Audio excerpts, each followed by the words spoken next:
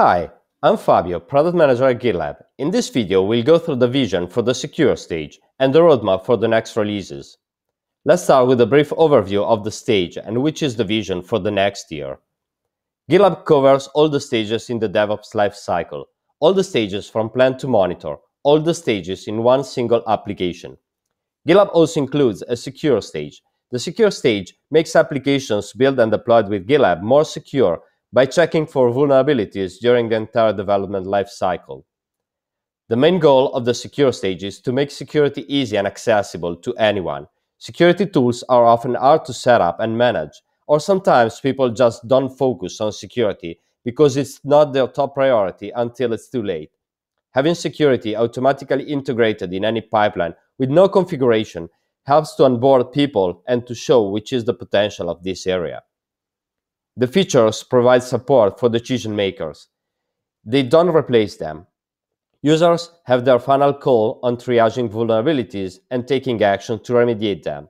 Security is not a black and white thing, and it may highly depend case by case.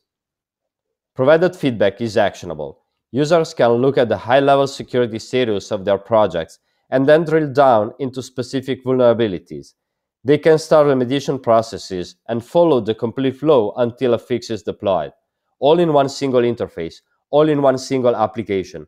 Collaboration between different departments is easier with GitLab. Features are designed for both developers and security professionals.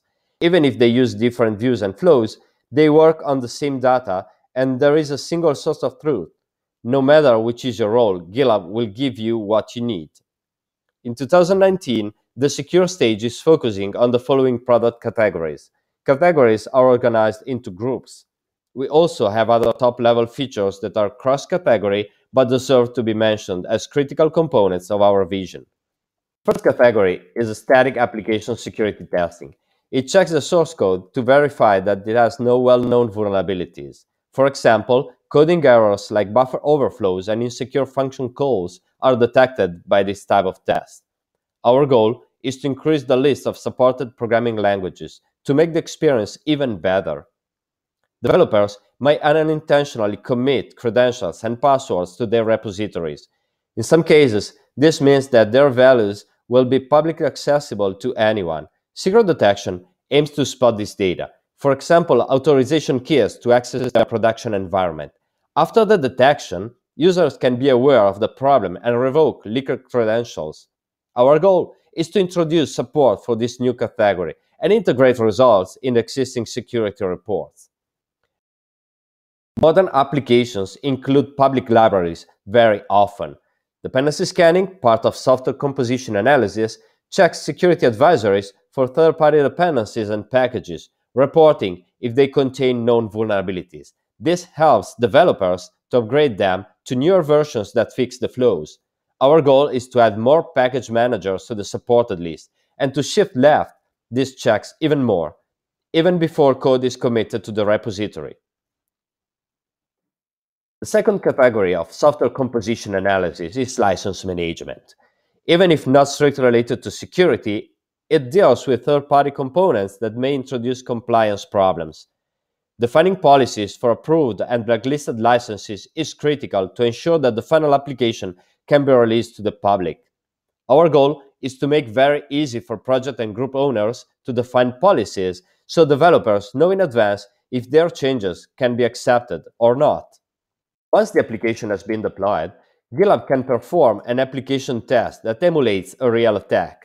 Dynamic application security testing can target applications written in any language.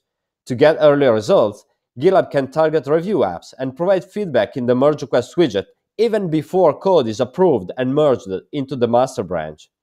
Our goal is to support multiple approaches for dynamic application security testing, like quick scans to fit in pipelines where time is a critical aspect. Interactive application security testing is an advanced technique that mixes dynamic attacks and runtime inspection to get more information about possible vulnerabilities triggered by remote requests. While the dynamic scan is running, a local agent monitors the application behavior, spotting unexpected errors and flows that could be leveraged by attackers to get access to sensitive data. Our goal is to develop the technology needed to provide this feedback and to cover the main programming languages. Fuzzing is another new product category that we want to start in 2019. It consists in creating a huge amount of arbitrary random payloads and to send them to the running application. As opposed to standard dynamic analysis, fuzzing can test the app behavior with unexpected inputs.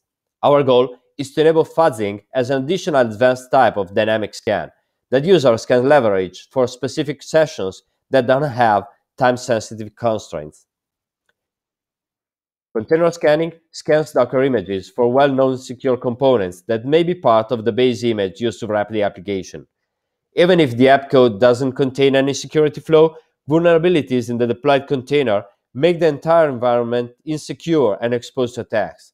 Our goal is to improve the information available to developers and to deeply integrate container scanning in the built-in GitLab Container Registry. Auto-remediation is a cross-category feature that aims to provide an automated solution to remediate security vulnerabilities.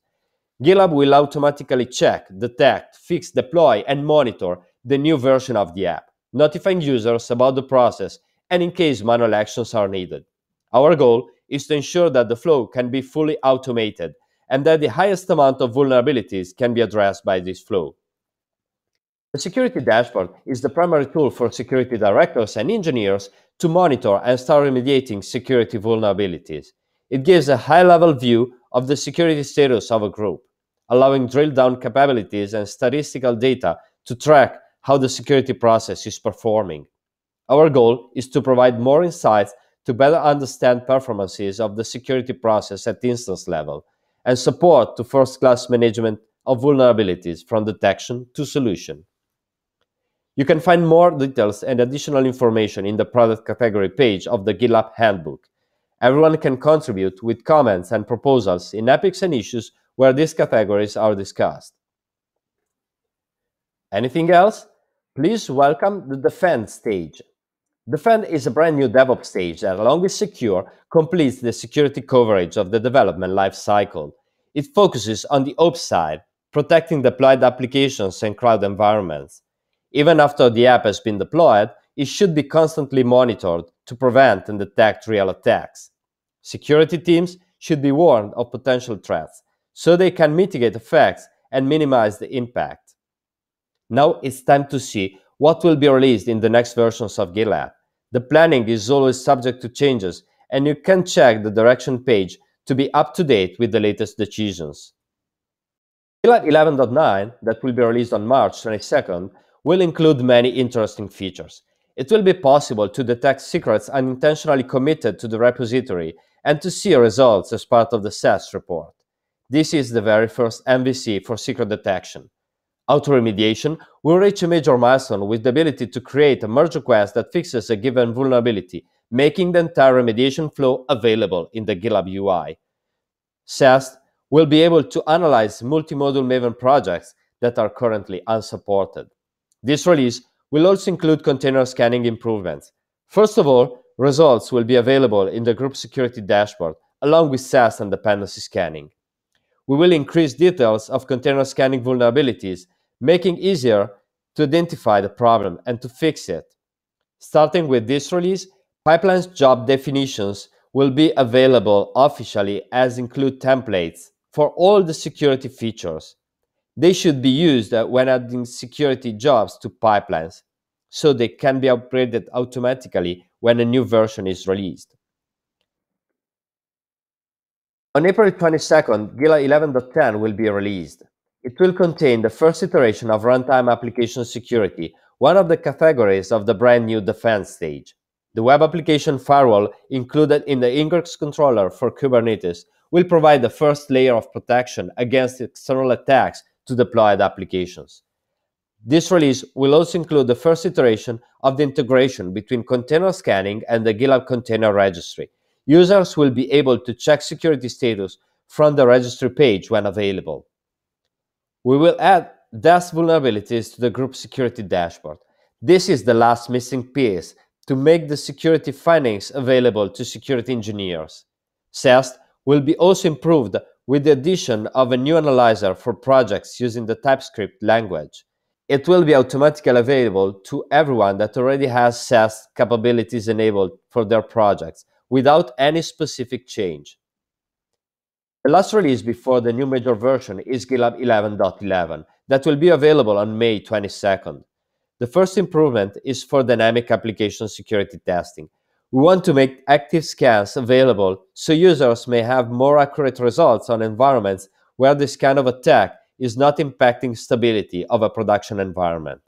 On the same topic, we also want to introduce dynamic scans on the master branch for AutoDevOps. This could be risky since it may impact the production environment, so we'll ensure that the behavior is not bringing the main site down. The security dashboard targeting security directors and engineers will be available at the instance level. Users will be able to monitor any project and group in their GitLab instance, and it will be easier to keep everything under control. It will also be possible to forbid merging a change that is introducing a new license that has been already blacklisted in the project. This will prevent accidental mergers that would break compliance, creating possible legal and management problems for the app. In this release, we'll add a second iteration for secret detection. Users will be able to test the entire history of their repositories instead of just the last version available. This could be useful in some cases, even if may take a lot of time to complete. This option will be available as an alternative to the default flow. Excellent! Here is what you will see in the next releases of GitLab. Thank you for watching, and if you have any question, please leave a comment to this video, open an issue in the GitLab issue tracker, or just write an email. We love talking with people about our plans, and we really value any feedback. It helps to better understand how to solve real problems. Goodbye, and stay tuned for the next video.